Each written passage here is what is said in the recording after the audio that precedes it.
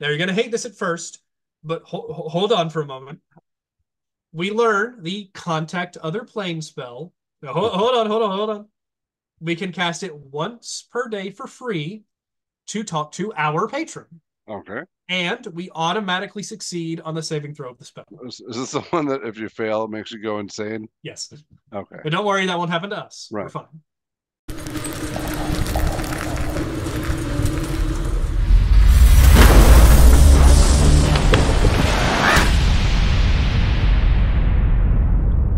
Hello, friends. Robert Pepin here, author of the Caverns and Creatures series of comedy, fantasy novels, and short stories. With me is Cameron, aka Prince Phantom, and today we are going to cover the new revised Warlock for 2024. Yep, my favorite class, and one that's been heavily featured on this channel with a Yeah, long-running series of Warlock Wednesdays that might have to make a comeback. We'll see. Um, yeah, there's that a lot to go that'll be over. interesting. Warlocks. So it's interesting. I'll give you a bit of history because I know you didn't really keep up with the playtest as it was going on. The Warlock had a very tumultuous path through the playtest. It had a brief stint as a half caster, um, which nobody liked for good reason. And so they axed that, which means that the base Warlock class, literally just the class level by level, hasn't actually changed all that much. What has changed, though, is everything around it drastically. Invocations have changed, subclasses have changed, spells have changed. There's a lot going on here. So we won't have to spend too much time on the base class itself, but there's a lot of other stuff we got to talk about. Okay. And I will say, I'm mostly happy with just about all of it. So, yay. So real quick, let's get into the base class because we're gonna immediately But have to jump into one of our side tangents. Go ahead. before we do that, what do you feel were the weaknesses that should have been addressed with the Warlock? Right. So obviously the biggest one is spell slots, right? Yes. That is something that they that's something that they claimed they tried to address with the whole half caster system. It didn't work. Um, Yeah, so I don't like the half caster, any of the ones that already exist. no, it's the whenever you're a half caster, your spells are a complement to your martial prowess normally. Yes, but you're And the always warlock isn't getting, supposed to be a martial prowess. and you're also getting like spells that would have been okay like 8 levels too late. Yeah. So that they didn't go with that. Our actual spell progression in terms of the slots and the levels when we gain them, all that stuff hasn't changed at all. Personally, I would have liked to see some better scaling. I would have liked to see it maybe scale up instead of to 4 total pack slots by level 20, maybe up to 6, and Mm. maybe somewhere between level 2 and 9, which is the stretch you go from for only having 2 spell slots. I would have liked to see maybe an increase to 3, and then by level 9, an increase to 4, and then by level 13, an increase to 5, and then level 17, an increase to 6. I think that would have been a nice change. They didn't You got do some that. Instead, we do stingy have, patrons.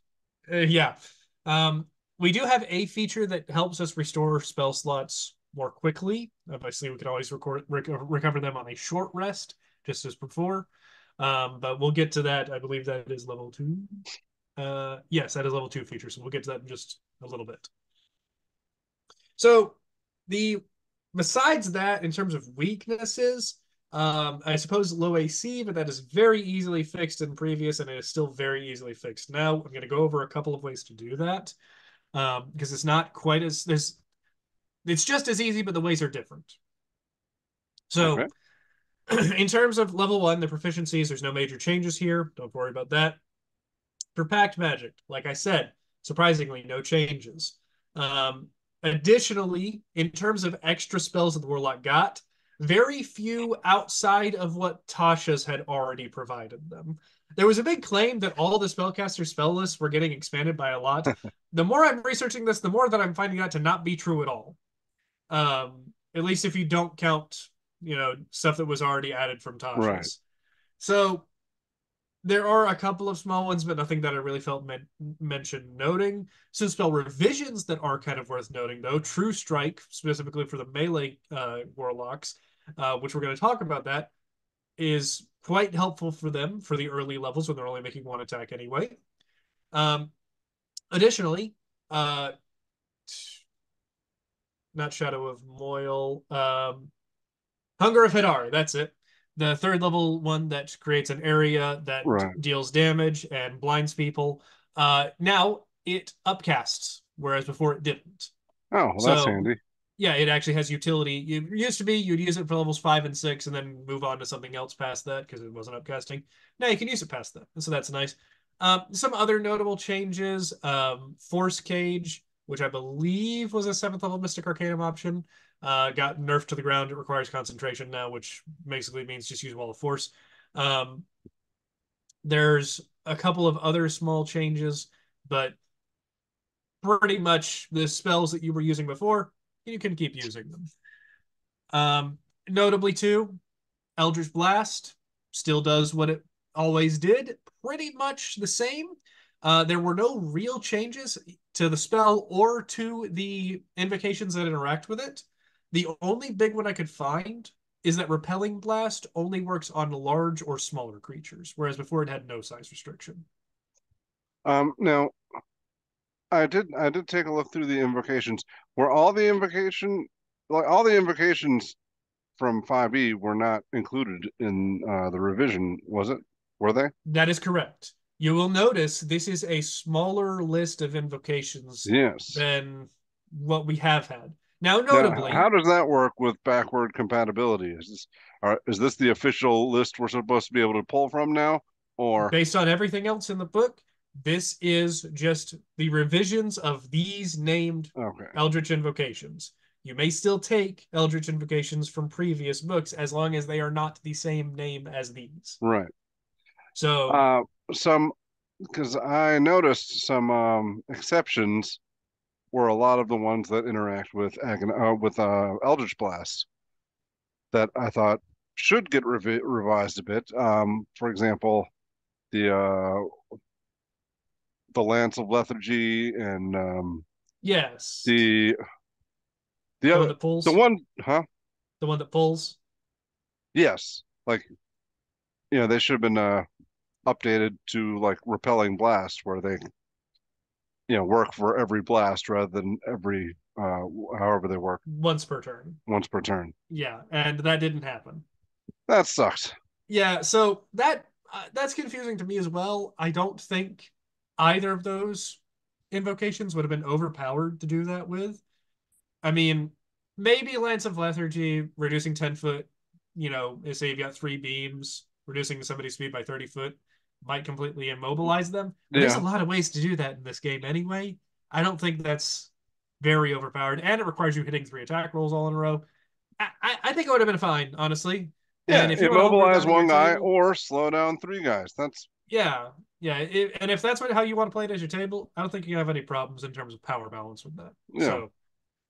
Um, so let's go over the invocations while we're still talking about them, because Okay. now you get them at level 1 rather than level 2.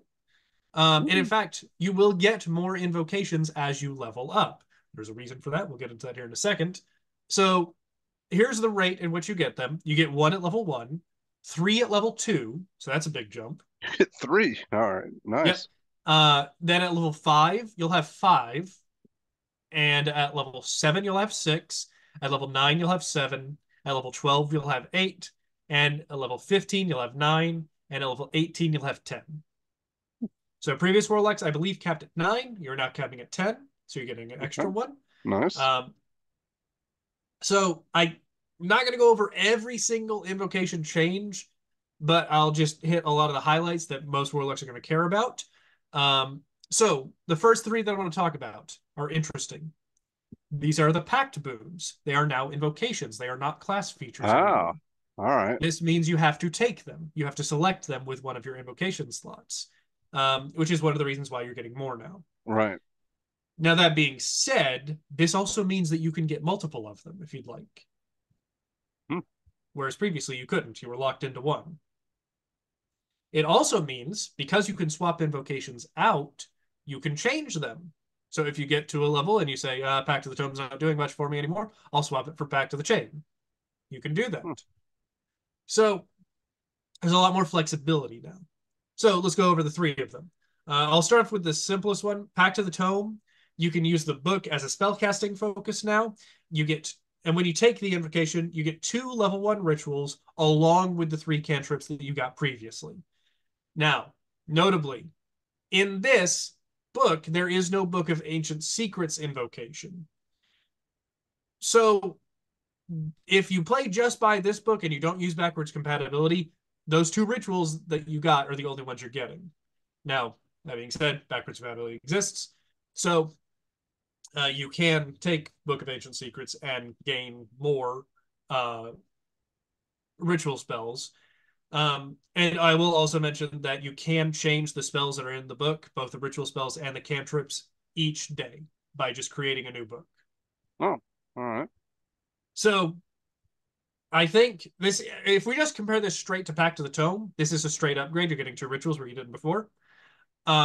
If you're not allowing Book of Ancient Secrets, this is a major nerf. If you are allowing Book of Ancient Secrets, it's a buff. That's how important that invocation is to this Right. pact. Yeah.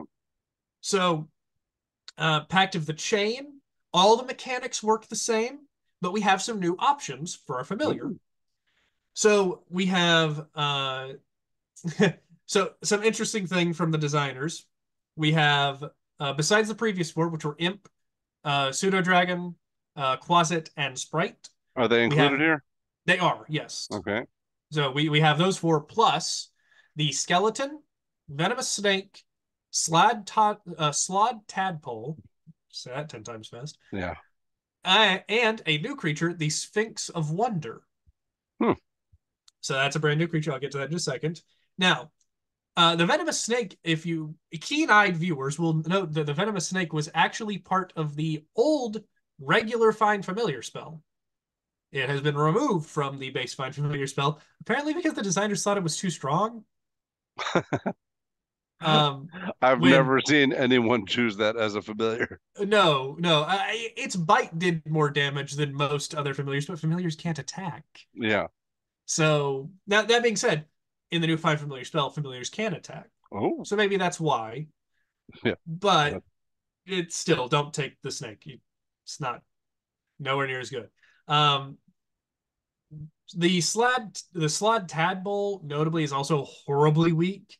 Do not take it unless you're like hard into role play for some reason. You need a slod tadpole. What does it do? I will have to find that. Hold on, I can tell you because I have an actual copy of the book now.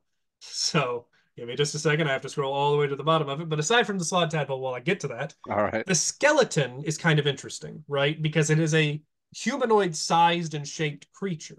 Yes. You could theoretically wear armor, use magic weapons, use magic items, things like that. Though its stats alone are pretty subpar compared to the other ones. Let me see here. Slod tadpole. Well, no, that's spider. That is. Here it is. It has an AC of 12, HP of 7. It has a burrow speed. That's interesting. I'll give Okay. it that. It is resistant to acid, cold, fire, lightning, and thunder damage. It has magic resistance, so it has advantage on saving throws against spells, though its saving throws aren't that good, so that's not going to help it much. And it has a bite with a +4 to hit and deals 5 piercing damage. Well, that's That's it. all. No All right. special abilities. You're not Reminder: gonna. the imp can be invisible and fly and has a poisonous Right. sting. Yeah, no, we're not competing with that. I was hoping it would Um, like impregnate people or with that would be slot cool, right? eggs. Kind of like an alien thing. Yeah, that's what slot do. I mean, Yeah, if I recall from 3.5 slot. they still do that. One of Yeah. them does at least. They have different. There's different types of slot. I know. I'm pretty sure one of them does that at least. But we do have a new creature, the Sphinx of Wonder, which actually is comparable to the original 4. So let's talk about that one. All right. We've got an AC of 13, HP of 24. It has a speed of 20 feet, but a fly speed of 40 feet. So that's good. That is comparable to the Imp.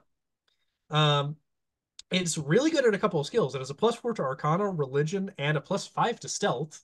So it'll be pretty stealthy with the rest of the party. It is resistant to necrotic, psychic, and radiant damage. It has dark vision at 60 feet. It speaks Celestial and Common. It has magic resistance. And it has a rend attack that deals 5 slashing damage plus 2d6 radiant damage, Wow. and it has a special ability as a reaction that it can use twice per day called Burst of Ingenuity. And it triggers whenever the Sphinx or another creature within 30 feet of it makes an ability check or a saving throw, and it can add 2 to that roll. Cool. So I think it's a very good option. Yeah. It doesn't have Well, the invisibility or anything, but how big is it? it is a tiny creature. Oh, all right. Yeah, no, I know that say Sphinx, you think big, but Yeah, right, right. it's very small. I think it's a fantastic option, Sure, and yeah. it's a celestial, so it fits into the warlocks that maybe want to play more of a person that's more clearly aligned with the good. Um, Yeah, so yeah, I think the Sphinx of Wonder goes right up there with the Imp and the Pseudo Dragon and all those. It's just as good as all those, and I think it's a very viable choice. So that's wonderful. sure. So yeah, the oh, I should also mention with the Imp specifically, and I think the Quasit this applies to as well. They have lost their non-magical weapon resistances.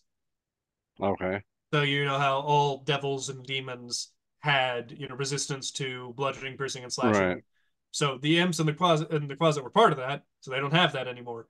That also seems to be in the case of every monster, at least every monster that is in the player's handbook. Obviously, we don't have the full monster manual yet, Yeah. but no creature in the player's handbook has those resistances anymore. So they seem to be gone. All right. Well, too So bad.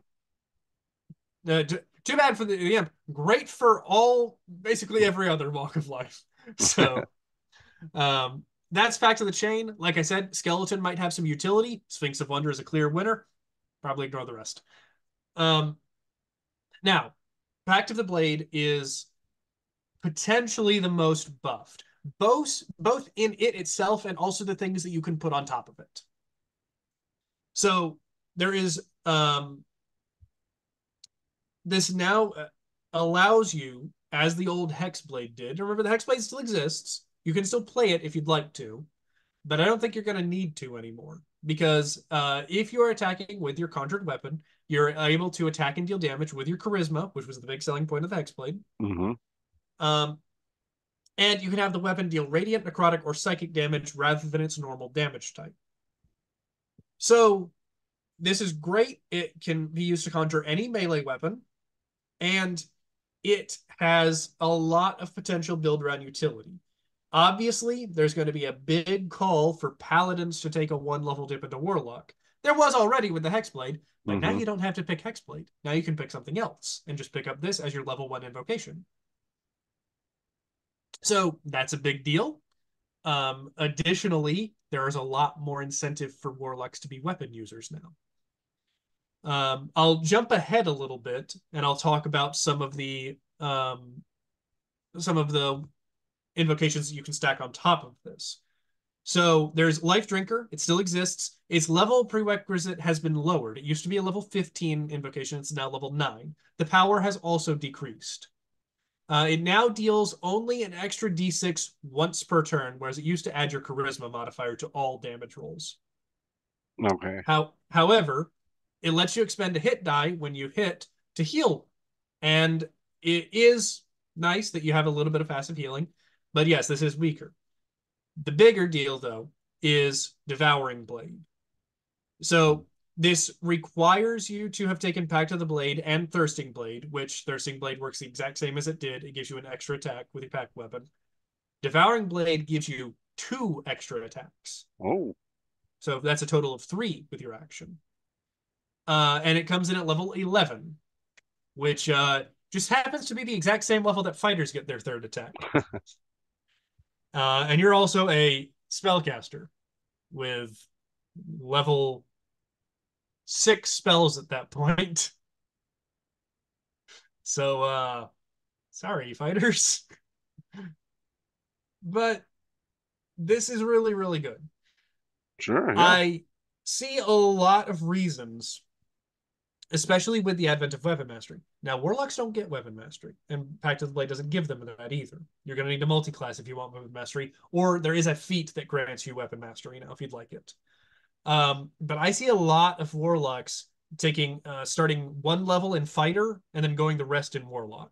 That Hmm. gives you Constitution saving throw proficiency, armor proficiency, shield proficiency, and all of the weapon masteries you could want.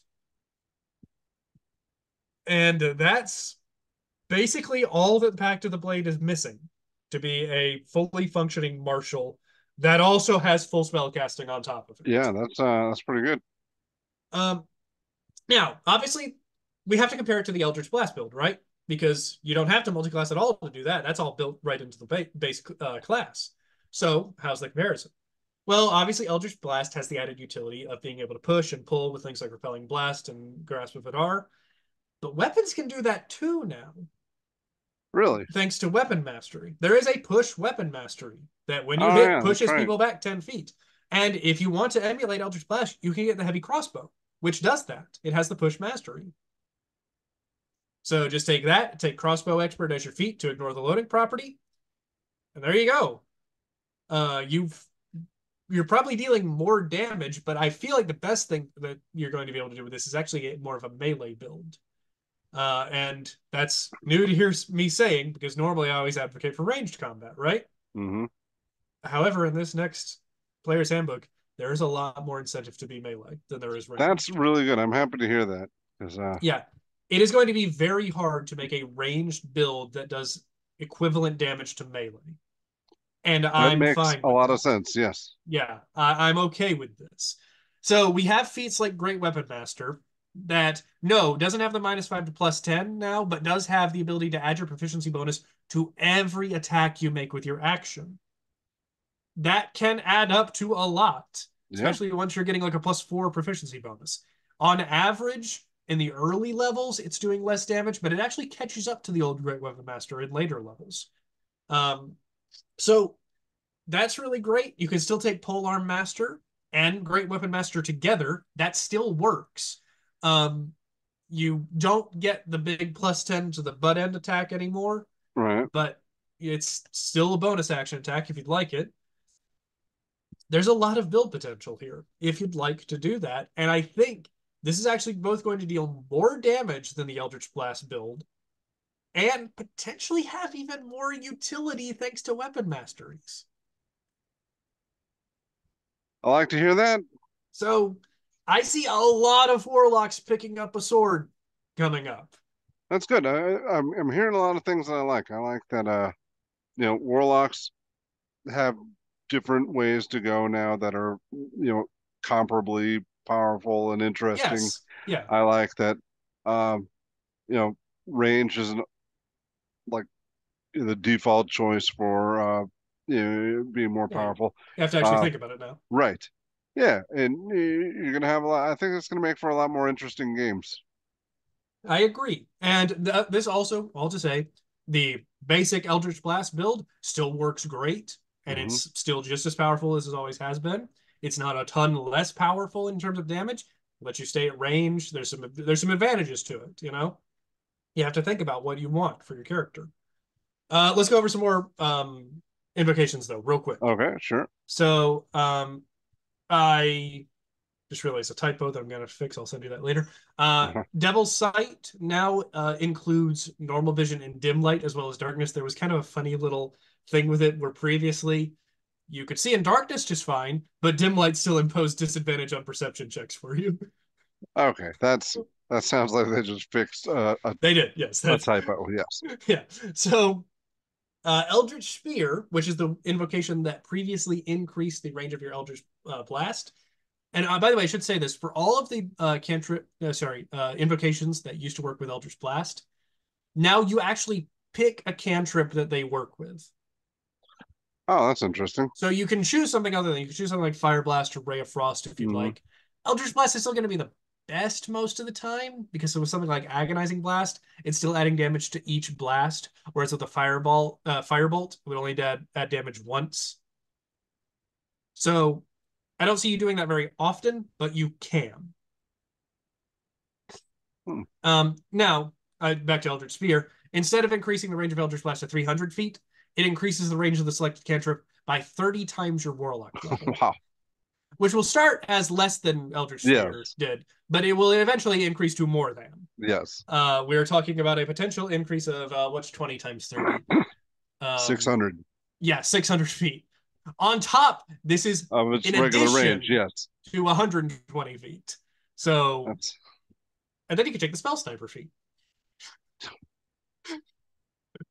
which I think still doubles it. So we're talking about a we're talking thousand. 1,440 feet. Yeah. If that ever comes up in a game, please let us know. Yeah. I would love to hear about how you absolutely sniped a guy from like a quarter mile away. Yeah. You just hang out on top of a mountain and have at it. Um, moving on, Ascendant Step, which is the one that gave you Levitate. And I should also mention there are none of the invocations that gave you a spell and let you force you to cast it with a Warlock slot. Those just don't exist in this book.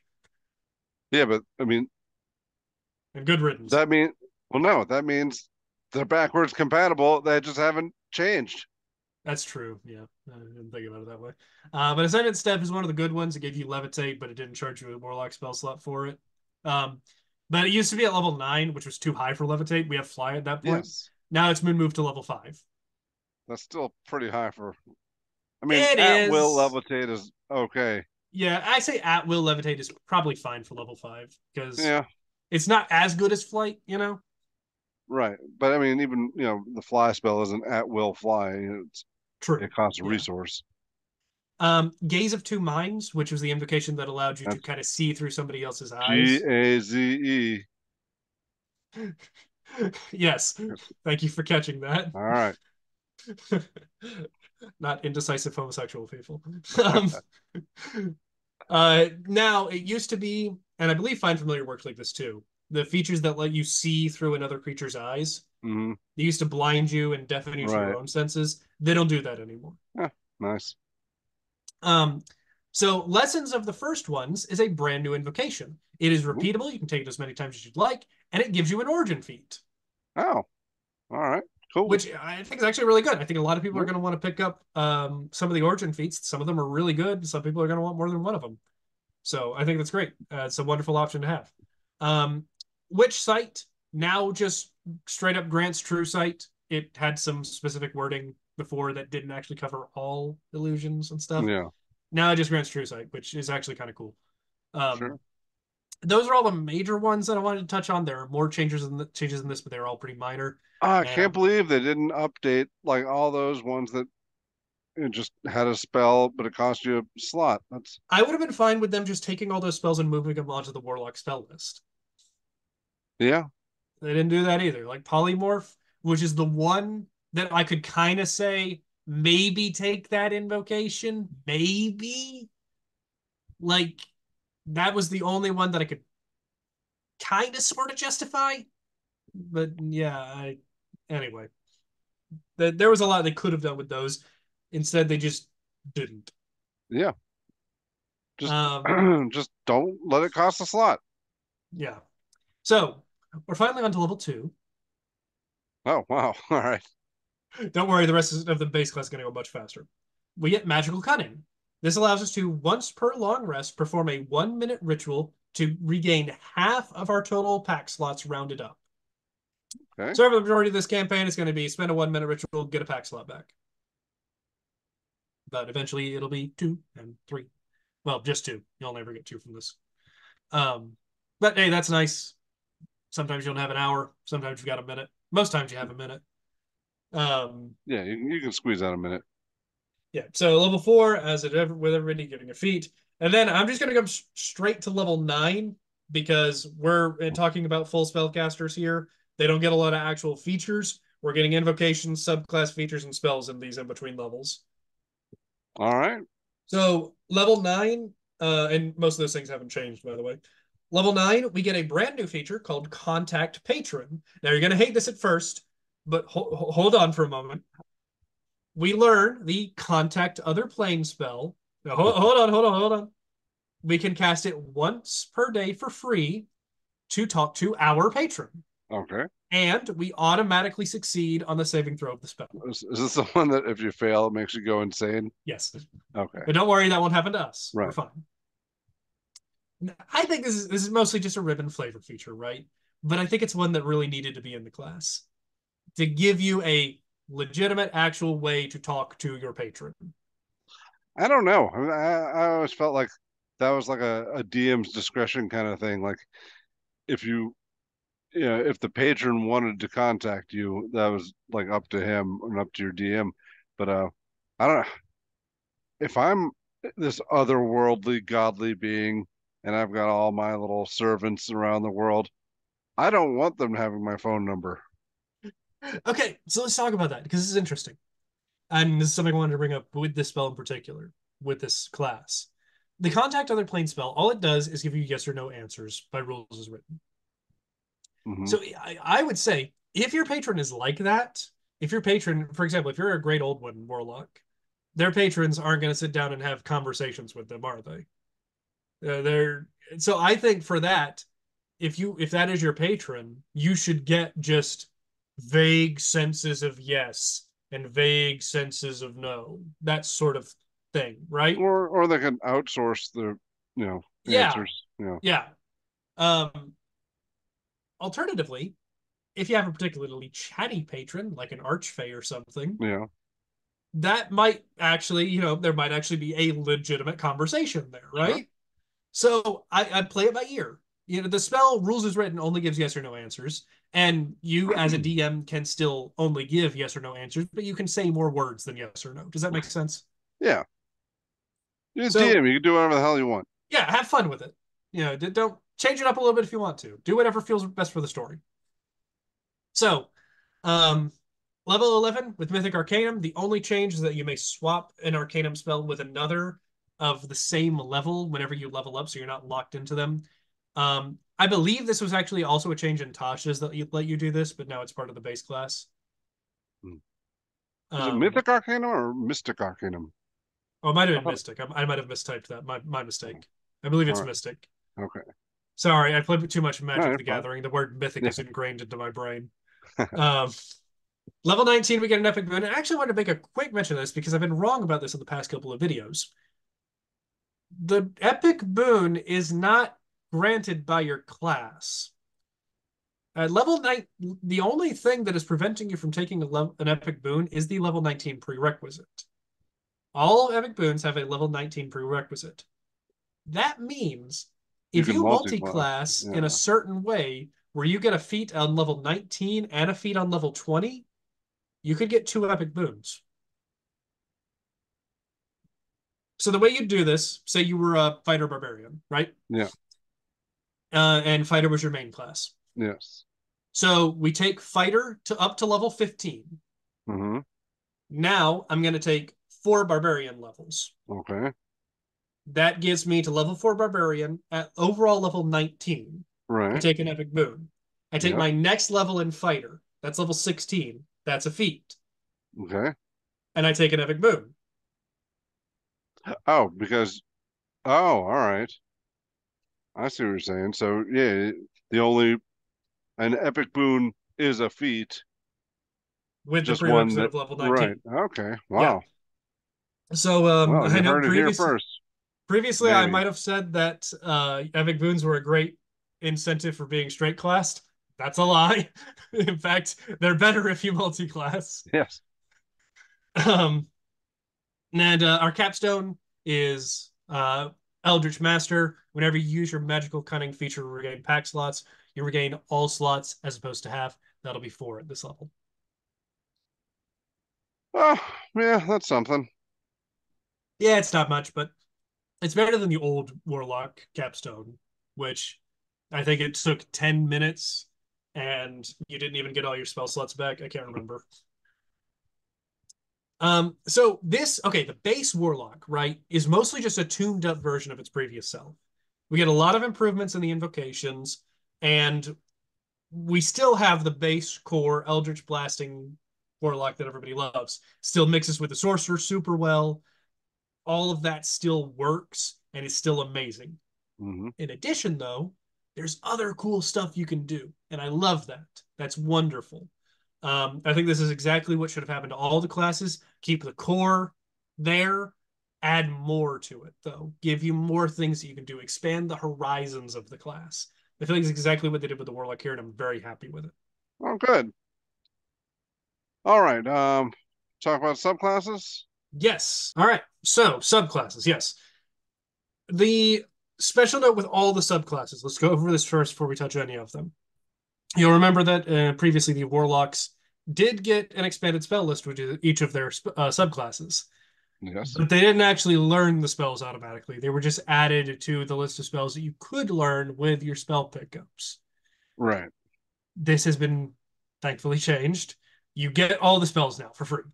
All right. That's pretty huge. That's great. That's wonderful. This is also great because whereas a class like the Sorcerer did actually get the ability to learn more spells. Now we'll talk about that more when we get to the Sorcerer. But the Warlock didn't. The Warlock still at level 19, excuse me, at level 20 knows a maximum of 15 spells just from Mhm. its base class. So this is giving you an additional 10. That's really good. Yeah. Um, so let's go over them. We have the I mean, Archfey you're not first. only getting additional spells, which is great, but you've also got the what was that called, where you can replenish half your slots. Yes, the magic cunning, magical Yeah, cunning. this is making warlocks a little bit more bearable caster now. Yes, I agree. So the Archfey was typically considered kind of underpowered, below average, and for the Warlock, not so anymore. This is amazing. I love it. Um, and it is all about teleportation, and that's a cool thing to center around. Sure. So let's talk about their spells. Big highlights here include Misty Step, more on that one later. Fairy Fire, Phantasmal Force, Sleep. Sleep has been changed, but it's still pretty good. It's just good in a kind of a different way. Plant Growth, and Greater Invisibility are all fantastic pickups. This is a great list overall, and I don't have too Sure. much to complain about with it. So, getting into the actual features, they have Steps of the Fae. So, you may cast Misty Step without expending a spell slot a number of times each day equal to your Charisma modifier. That's pretty big. And when you do so, you get a bonus effect. Now, it's notable you only get this bonus effect when you cast the spell this way. So if you cast Misty Step normally using a spell slot, you won't get this, but you're going to be using it. Well, you're not going to do that because I Exactly. mean, Yeah. this is plenty enough times to cast Misty Step. Yes. So, when you teleport, you or a friend within 10 feet of you may gain 1d10 temporary hit points, or you can force a wisdom save on everyone who is within 5 feet of where you teleported from. On a fail, they have disadvantage to hit anyone but you for the next turn. And That's that's really interesting. yes, because you just teleported away from them. Exactly. So Yeah. if they're melee enemies, they may not be able to get to you, right? Yeah. So I should also note with the new spell casting rules that we have, you're only allowed to cast one spell with a spell slot per day. This is not using a spell slot though, which means you can Misty Step and throw a leveled spell all in the same turn. Hmm. So that's really powerful. Um, Now, But that's when we wait, get a what little, does this cost an action or anything? as your bonus action, like Bonus Misty Step action? normally does. All right. So you can't do a Misty Step. All right. I got it. Yeah. Um, so that's again the third level. At sixth level, we can cast Misty Step as a reaction whenever we take damage. That's kind of cool. Yeah. Additionally, we get two new options for our Steps of the Fae. So these are adding where we could either distribute temporary HP or force the disadvantage to taunt creatures. Here are two more options. All right. Question. Yeah, Now, casting Misty Step as a reaction, is this using a slot or one of your steps of the Fae or what? either. Your choice. Oh, all right, cool. But so you could, because this is a reaction, So you Hmm. could cast Misty Step twice if you Yes. wanted to. Yeah, so you can Misty Step as a bonus action, then Misty Step as your reaction after you take Right. damage. Yeah, you can totally do that. Yeah. Heh, fun. Um, so here are the two options that you get with Misty Escape. So you either become invisible after teleporting until the start of your next turn, or you attack or cast a spell, the traditional invisibility rules. Um, so you become invisible, or you deal 2d10 psychic damage to all creatures within 5 feet of where you teleported from or your destination. And they do get a wisdom save to negate this damage. Note there is no damage on a successful save. This does not do half damage on a failed save or succeeded save. I'm okay with that. This is quite a lot. Um, so yeah, that's just a straight upgrade to your Steps to the Fate feature. Yeah. I'm probably going to use the invisibility a lot because that's pretty cool. I feel like the combination of the invisibility and the taunt is, Hmm. if you're fighting like ranged characters, then the invisibility is really good. If you're fighting a bunch of melee characters, the taunt is really good. So But they, to be clear, they did not fix the invisibility rules. no, they did. They did. Yes. I thought we talked about that before and they hadn't. No, that is one of the things they have fixed. Yes. All right. We Well, didn't so how talk does that about it work now? before. If you can see if you can see an invisible creature, it does not benefit from the invisible condition. Okay. All right. Simple as that. I'm feeling good now. Yep. Um, and at level, I believe 11, or is it 10? It might be 10. I think it is 10. The Guiling defenses. Oh no, I think they also get this level. No, no, it is okay. Sorry. Either way, once you get this, you are immune to the charmed condition, which is really good. Yeah. Charm can come up a lot, and flat out immunity is hard to come by. We also gain a new reaction in response to taking a hit. Now, we can already cast Misty Step as a reaction to taking damage, though this is a reaction specifically after taking hit. So you could cast Misty Step in response to taking a fireball, for example. You couldn't Right. use this. You gain resistance to all damage of the attack, and your attacker must make a wisdom save or take psychic damage equal to the damage you took. Now, again, note they take no damage on a successful save, and you get one use of this per day, and you can use it again by expending a pact slot. I don't think that's worth it, but I do like the one for use. Ah, depends on how much damage you took. That's true, actually. Yeah. Yeah. Now, note you are having the damage, so then they're taking the half damage as Right. well. And it is a saving throw, and it is a wisdom save. So if they're particularly good at those, it may not land. But There's going to be some times when like they're down to their last few hit points, but if they land one more blow on you, you're going to die. Yeah.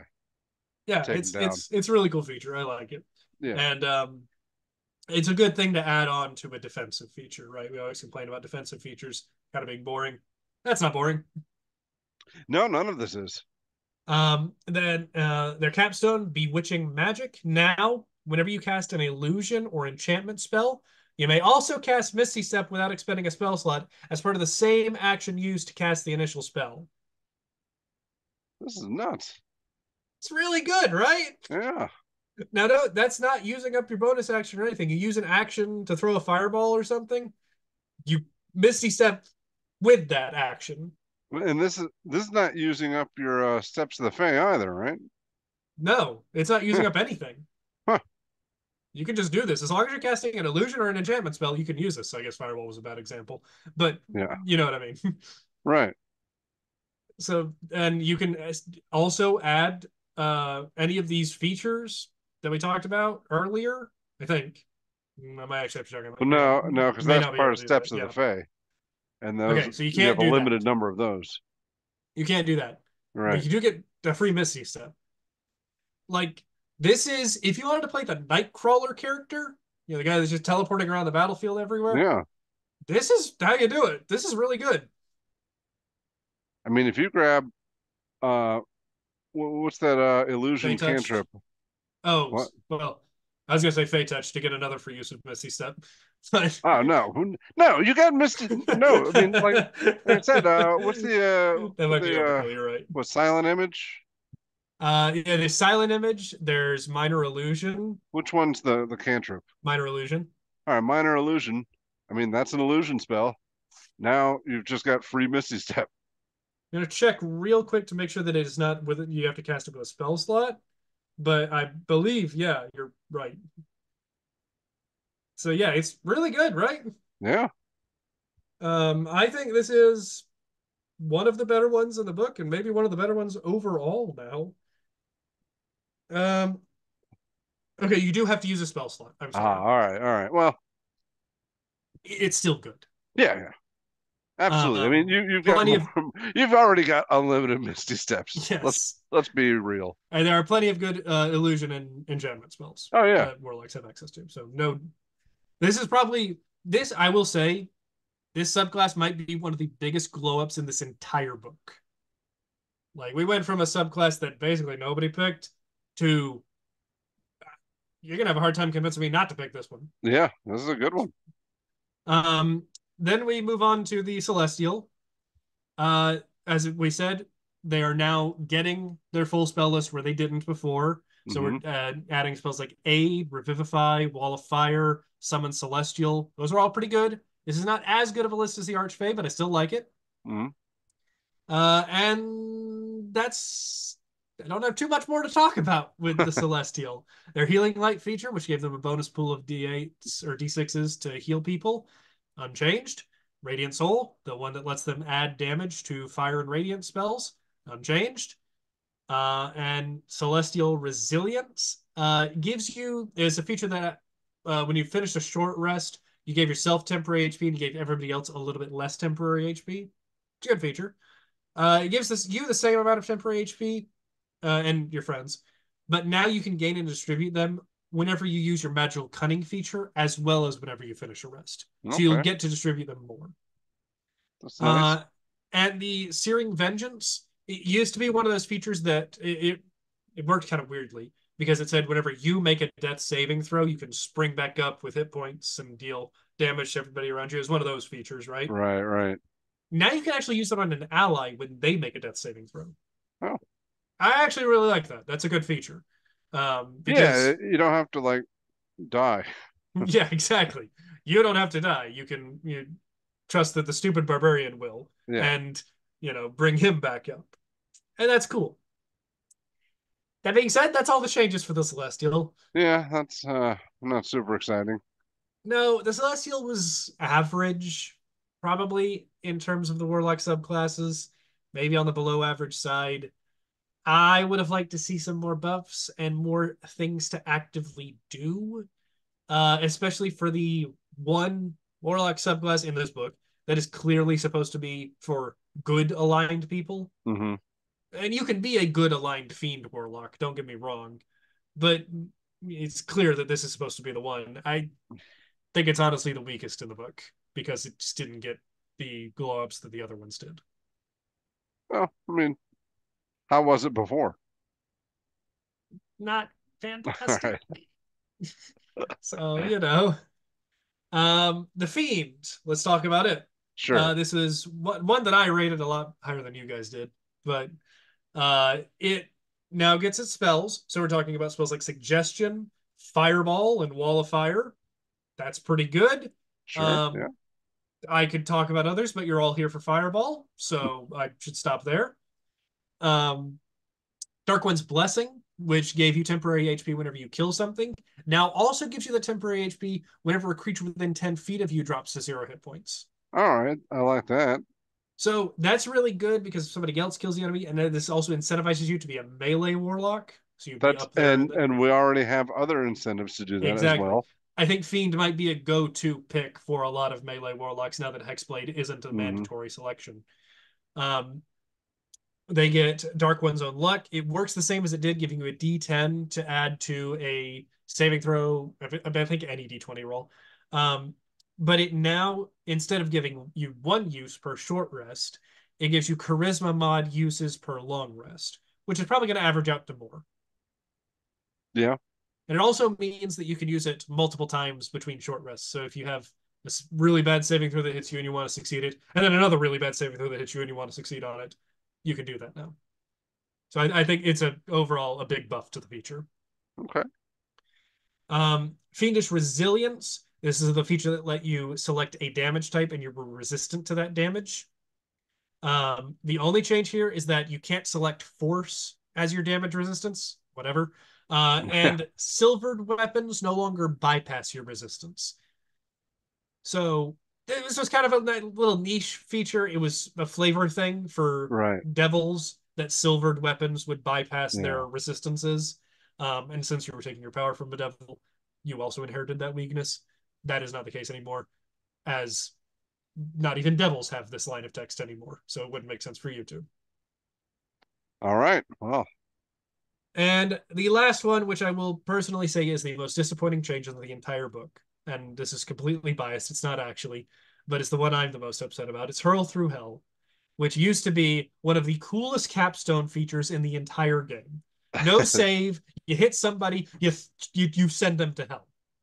yeah, that was nuts. I remember that. So now it requires them to fail a charisma save. And to be fair, charisma is probably the best stat to hit. Right. I'll give it that. But if it does activate, it only deals 8d10 damage rather than 10d10. Um, so it's a small damage nerf. But you can use it again by expending a pack slot. Is that useful because you're spending a 5th level slot? Maybe, right? If it's a creature that you are pretty certain is going to fail the charisma save, and you might be able to tell that, you might be able to predict that, Yeah. especially if they failed one already. Maybe. I mean, how would you rate a 5th level spell that completely knocked a creature out of the fight for a turn and dealt 8d10 damage to them? It did not. It didn't have any other effects. I thought it like messed with their head or something. No, well, it does psychic damage. That's the messing with their Oh, is head that what? part. All right. Yeah. Yeah. Um, but I mean, it completely takes them for out of the Yeah. fight for an entire round. That's pretty big. That would be kind of an average 5th level spell, right? Yeah. So, it's wildly bothering to me because in the actual design videos, they said it was a mistake that Hurl Through Hell didn't require a saving throw, which was just insulting to me. Like, no, no, that's the reason the feature is good. That's the reason it's one of the best capstone features in the game. Let it work like that. I even told them. I filled out the survey. Big Oh bold wow. letters. Take don't add a saving throw to Hurl Through Hell, and they did it anyway. So, Yeah. Well. But outside of that, and most people aren't reaching the capstone anyway, and if you are, only for a few levels. This is still good. This is straight buffs to all of the features. Um, it's not big buffs, but specifically, I think for a Blade Warlock, that those extra constantly refreshing temporary hit points are going to be a great boon to your survivability, and that alone might be reason enough to take this subclass. Yeah. I mean, I see the play pattern in my head, and it seems like it could be a lot of fun. Yeah. Yeah. Now let's talk about the Great Old One, because who boy, the Great Old One. It used to suck. And that was a real shame, right? Yeah, Because because that's the quintessential warlock yeah, patron, or that and the the, fiend, I guess. the person who serves Cthulhu should Right. have a bit more oomph to him, I think. So let's first talk about their spells, because like all the other ones, they get them for free. Detect Thoughts, Hideous Laughter, Hunger of Hadar, which we talked about was buffed, and Summon Aberration are all great picks. But I will note most of this list is already Warlock spells, Hmm. but it's still nice to be able to free up your choices to select other things with your Yeah. regular spell selections. So that's nice. I mean, Hunger of Hadar, Hideous Laughter, Summon Aberration, those are probably spells that I would have picked up. So it's nice to get them for free. Um, Awakened Mind, which gives them telepathy. You now have to actually set up a line of communication between you and your target. It takes a bonus action to set up. It doesn't really change how you're going to use the feature in actual play, but it is going to come up later for a feature. Hmm. Um, and you do need to share a language for them to speak back to you. Though you don't need to share a language for you to talk to them, though they won't understand you. It's Just say, hey. exactly, yeah. They also get psychic spells at 3rd level. At 3rd level, you can change the damage type of any of your warlock spells to psychic damage. Also, illusion and enchantment spells don't require verbal or somatic components. So you get basically a free subtle spell on any illusion or enchantment spell as long as you don't have a material component. Yeah. And a lot of spells do, right? But you might be able to conceal that some way, especially if you're using a spell focused. If your spell focus is, a little ring on your hand, you can just put Right. your hand in your pocket and maybe you can get away with it, right? Um, so that's cool. They also get at 6th level Clairvoyant Combatant, which just sounds neat. It rolls off the tongue nicely. Uh, when you form a telepathic bond using your Awakened Mind feature, you can force the target to make a Wisdom saving throw. If they fail, they have disadvantage to hit you, and you have advantage to hit them. You get one use, and you can expend a spell slot to use it again.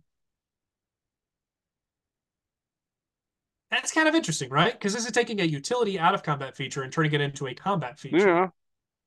I like that play. I like that design space, right? Yeah. That's cool. So, exactly how useful is it? Well, it's a wisdom save. They got to fail a wisdom save first off. But if you hit, you have advantage on all of your attacks. They have disadvantage on attacks against you. And I get the flavor. You're mind reading them, so you're literally Hmm. predicting their movements and stuff. It's cool flavor. I like it. Yeah. Exactly how good it is with only one use of it per day, because I don't really know if it's worth spending spell slots on. I'm not No, I don't sure. think so. Because I mean, it's essentially like you're casting blindness on them. Yeah, it is very similar to that, isn't it? So, um, it doesn't require your concentration or anything, so that's Yeah. nice. Though neither does the blindness spell. Um, but it is cool, and I like it, and I like the flavor of it. The real power of this subclass is coming in at level 10, and that's with Eldritch Hex. So you always have the Hex spell prepared, and when you cast Hex and choose an ability for the target to have disadvantage to their checks for, so normally when you cast Hex, you can choose something like Strength, and they have disadvantage on Strength checks. Right. You know how everybody always mistook it for a disadvantage on Strength saving throws, right? No, but I'll Well, a lot take of your people word did. for it. Okay. But now it actually does that. Oh, good.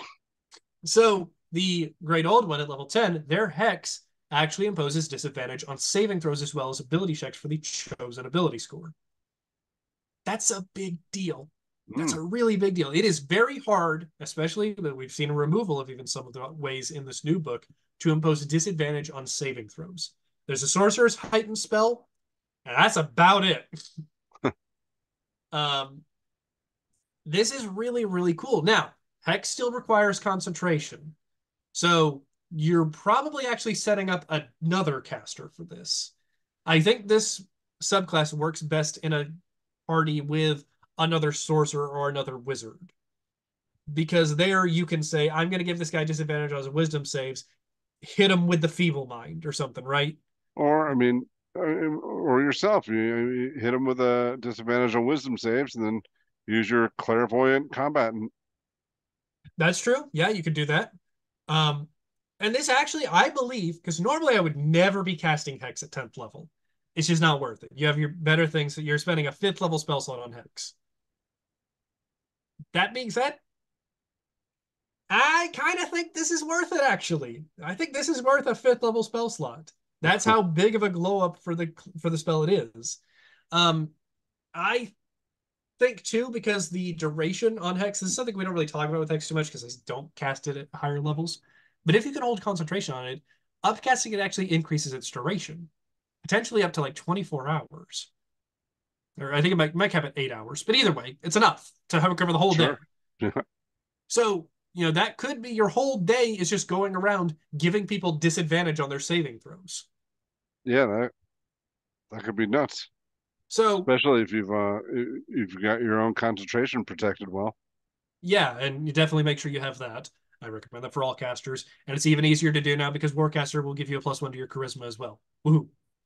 Um, so I think Eldritch Hex is the big cornerstone of this subclass. I think it's really, really good. I think the subclasses might be a little bit underperforming before you get there, but once you hit that, that is amazing. Yeah, and it's Um, kind of thematically fitting. yeah, they also get at level 10 Thought Shield. This is just a passive defensive feature. This used to be the only thing they got at level 10.